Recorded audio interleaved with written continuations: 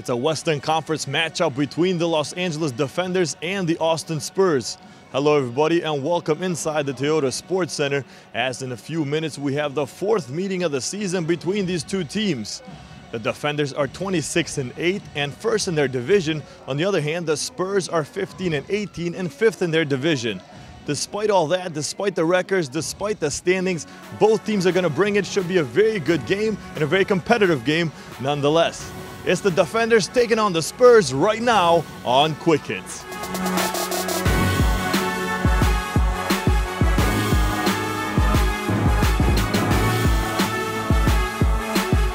The Defenders feeling confident before the start of this one. They are 3-0 against the Spurs this season. The game began and the Defenders' confidence disappeared quickly thanks to the hot shooting of the Spurs. Hollis Thompson right there draining a three.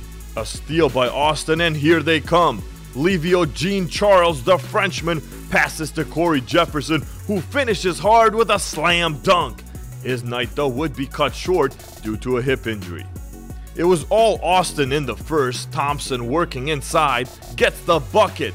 The former Georgetown Hoya would lead his team with 8 points in the first.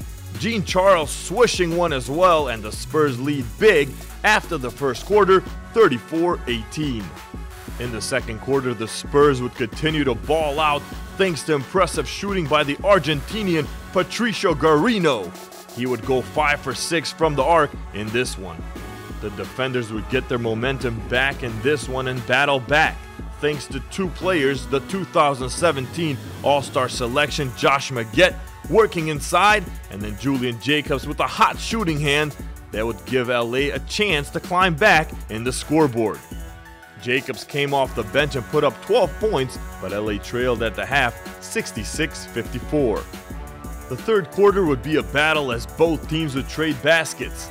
Impressive work by David Wamba down low, and the guard would finish the night with 17 points. Despite LA's effort, Austin would take a 10-point lead after 3 quarters of basketball. LA would start hot in the fourth. A nice pass from Jacobs to Nwamba, and he goes up for the two-handed jam. Josh Magette's threes would be crucial in the last few minutes. This three would tie it up for Los Angeles with a little over 3 minutes in the game, and the crowd is loving it. Fast forward in the game now, a little over 1 minute to play. The Spurs are up by 3. Magette gets fouled as he goes up to shoot.